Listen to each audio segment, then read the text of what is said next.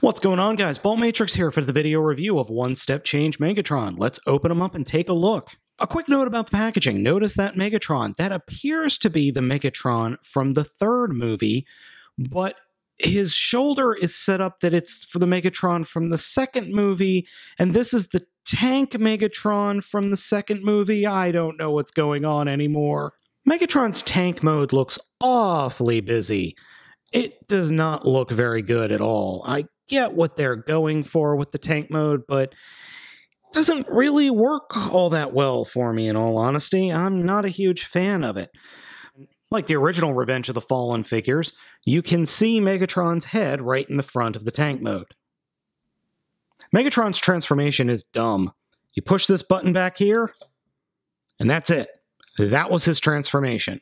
So to show you guys exactly what happened, we'll stand the figure up like this, and you push the button, and that was it. The backpack moved up, and the head moved onto the shoulders. Nothing else to him.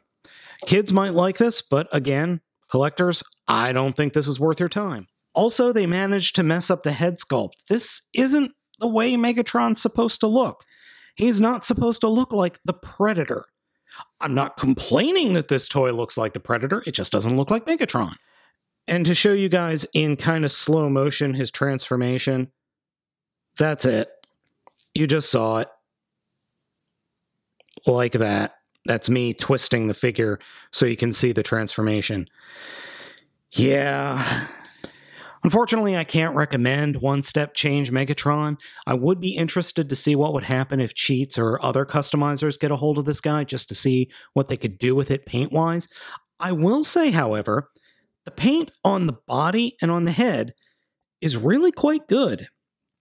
It's just not on the rest of the figure, which is odd. But anyway.